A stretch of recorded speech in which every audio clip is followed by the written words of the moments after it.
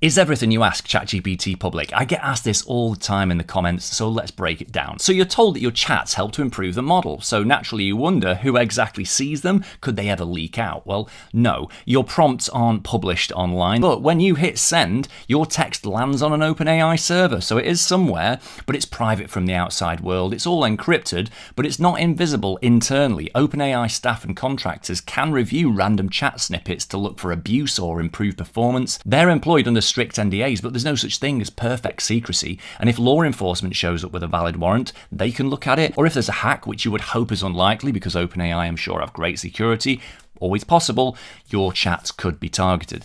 Now, here's the important bit. Unless you've disabled it, yes, your chats are used to train future models. You can switch that off in settings, data controls, improve the model for everyone, but it's only enterprise, teams, educational, or API users that get this no training ever guarantee. Everyone else, free users and ChatGPT Plus subscribers, $20 a month, has their data kept for at least 30 days, and it's eligible for training unless you manually opt out. So what actually happens during training? How does that all work?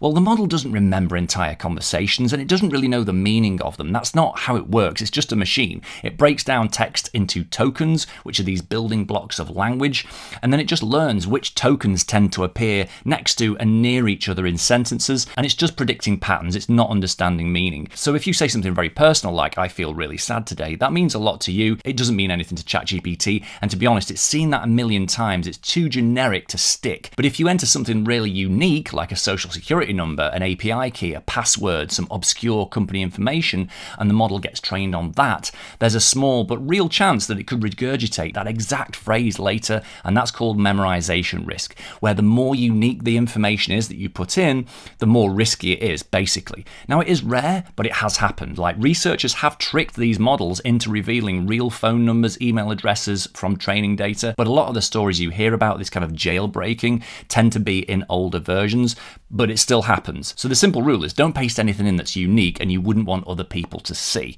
So internal company data, sensitive personal info is a no-no, and also you don't want to lose your job for doing that at work. So if it needs to stay private, just don't put it in. But if your chats are pretty generic, like talking through your feelings or asking how to write an email, you're not feeding it anything risky because it's not unique. You're pretty safe. Your problems, I'm afraid, are generic, and that's, in this case, a really good thing.